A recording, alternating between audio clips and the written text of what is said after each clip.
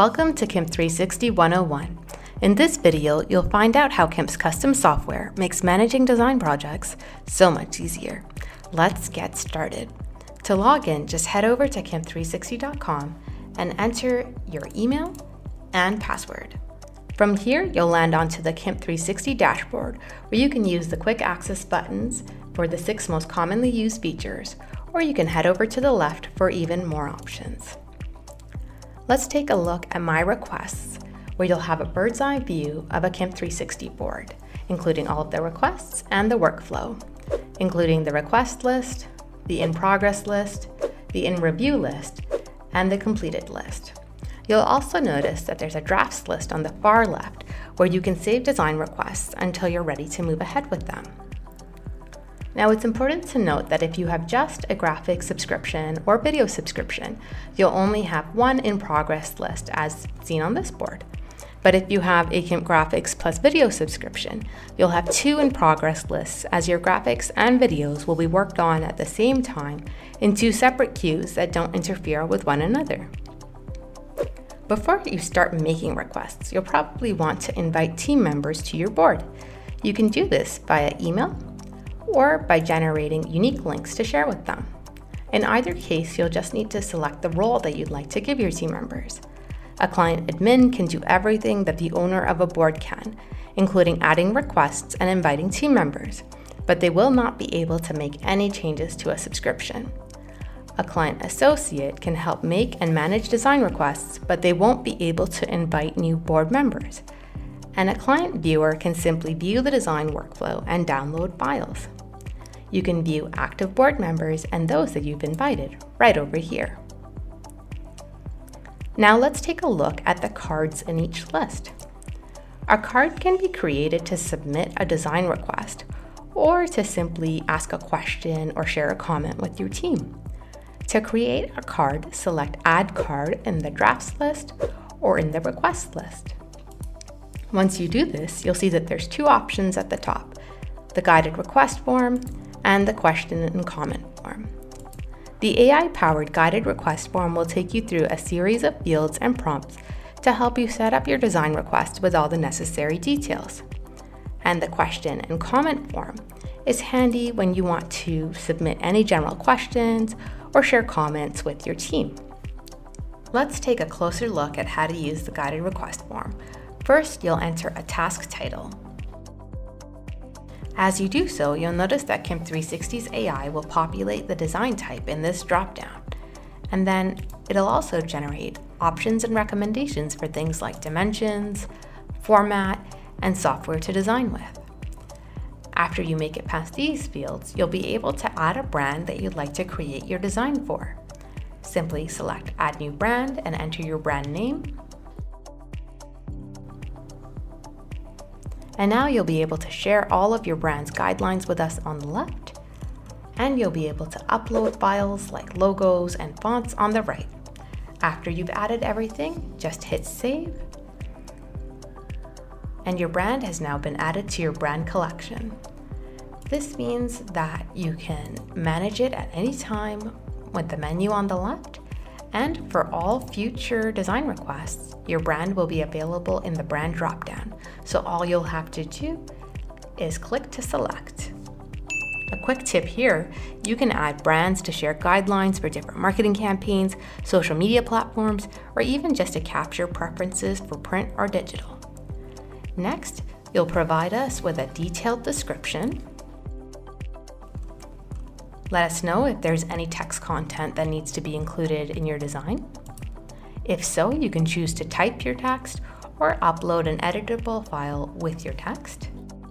You also now have the option to upload additional assets, which can be specific assets that you want used in this design, and you can upload them directly from a wide range of options, or you can add them from the brand files that you've already uploaded. Similarly, you can add reference files. These are things that you'd like us to take inspiration from when you're working on your designs. I'll show you how to upload a couple of files just so you get an idea.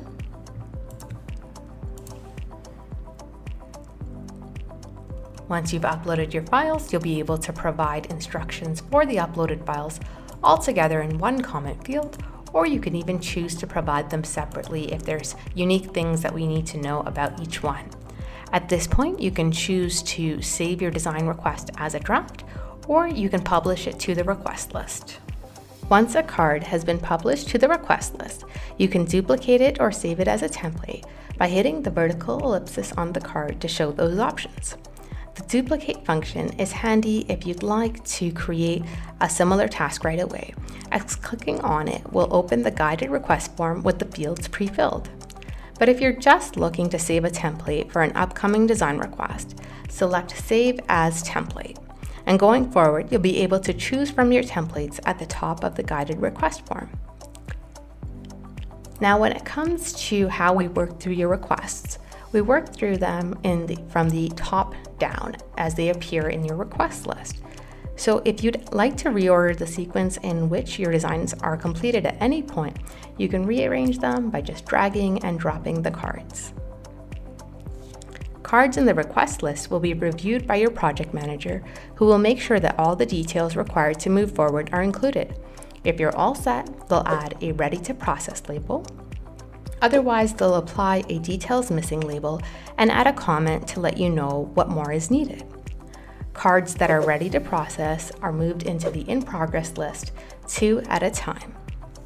Once a card is moved to the In Progress list by your project manager, a due date and approximate delivery time will be applied so that you know when you can anticipate seeing your designs. And when your designs are ready for review, your project manager will post all of the requested formats and source files to the request card and then add it to the In Review list for your feedback.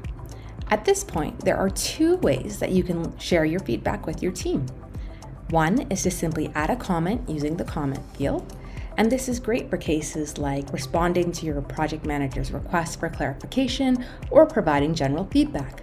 The other is to use Kimp's custom feedback tool when a graphic or video is shared with you for review. Just click on a design that's marked as not reviewed to open the tool. To approve a design, you can simply select Approved. So let's approve the first design here. To reject a design, you can select Rejected, and then you'll be prompted to share some feedback as to why you're rejecting the design.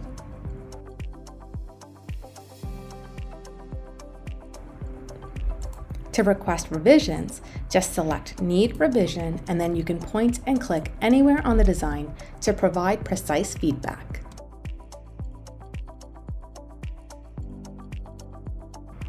If you need revisions, you'll leave your card as is in the In Review list. Your project manager will have a look and let you know if any clarification is needed, and then get your revisions completed by moving your card back to the In Progress list. Or if you've approved all of your designs or don't need any further revisions or new versions created, you can move your request card to the Completed list. When you move a card to the Completed list, you'll receive a prompt to provide some feedback. Let us know what you think in as much detail as possible so that we can do more of what you like and eliminate what you don't.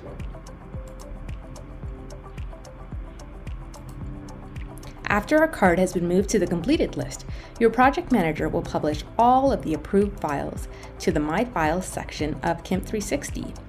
Here, you'll be able to quickly access and download all the files related to a single request or all of your design requests in one zip folder. Now, that's it for the workflow. Let's take a look at how you can stay in the loop on the activity on your board and keep things organized too. Let's start at the card level. Maybe you'd like to categorize your cards in a particular way. You can create tags to do this. Just open a card and select Add New in the Tags section. You'll be able to enter a tag name, choose a color, and then hit Save. After creating tags, you'll be able to apply them to any of your cards, and you'll be able to manage them by navigating to the menu on the left. But wait, there's more. You'll be able to filter cards based on your tags, labels that have been applied, such as ready to process or details missing, and by the due date. This will come in handy as you get more and more designs done.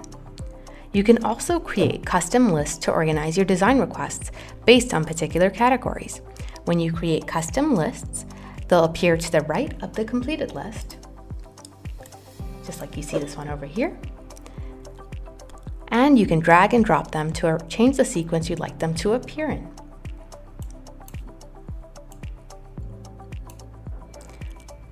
You can even drag a list all the way over to the left of the drafts list. Or say that you're getting a ton of design requests done and you need to clear up some clutter on your board. You can choose to archive individual cards or entire lists just by selecting the vertical ellipsis. You can choose to archive a card here, or if you go to the top of the custom list, you can actually choose to archive the entire list. When it comes to notifications, there are a few ways to manage these. You can choose to follow specific lists and receive notifications within KIMP360 related to activity on these lists. You just have to click on the eye icon at the top of a list, or you can choose to unfollow to remove these notifications. Plus, you also have the option to opt in for email or push notifications too. Just head over to the settings in the left-hand menu and select the types of notifications you'd like to receive for different types of board activity. You can choose from email, push, and alerts. Need to find something in one of your cards? Use the search function that's located at the top of the board, or you can hop into the menu on the right-hand side of the board where you'll also find a list of templates. You can see the activity for your board. You can view your archived cards and lists, and you also have the option to follow or unfollow all of the activity on your board. And that about wraps it up for KIMP360 101. If you have any questions, concerns, or suggestions, please use the support feature in KIMP360. You can also book a demo call during which a KIMP team member will walk you through how to use KIMP360 and get the most out of a KIMP subscription. As we continue to enhance and roll out new features, we'd love your feedback.